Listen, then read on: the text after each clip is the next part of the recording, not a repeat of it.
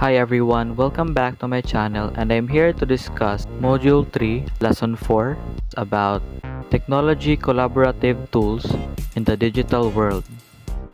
During this time of pandemic, it is pretty obvious that digital tools became one of the main medium for communication, collaboration, and spreading information. Technology as collaborative tools. One way to engage students is to give them a challenge and a chance to work together, communicating with others using variety of tools such as emails, social media, photos, presentations, and videos. Students may continue to discuss and share information or come up with an agreement by texting, emailing, chatting, or using the online document. Here are some digital tools that can be used in collaborating.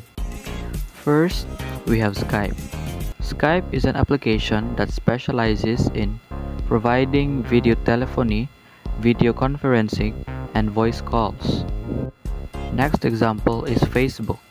Facebook is defined as an online social networking website where people can create profiles, share information such as photos and codes. Number 3 is Wiki. Wiki is a website that allows collaborative editing of its content and structure by its users. Number 4 is blogging. Blogging refers to writing, photography, and other media that is self-published online. Last example is Google Forms.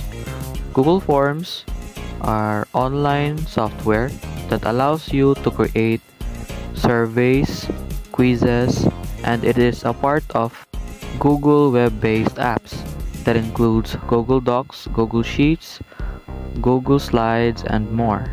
How can I improve my digital collaboration skills?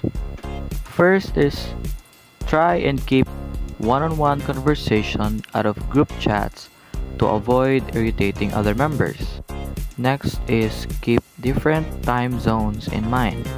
And lastly, acknowledge and credit the work of others to avoid copywriting and plagiarism issues. That would be all. Thank you for watching and see you in my next vlog.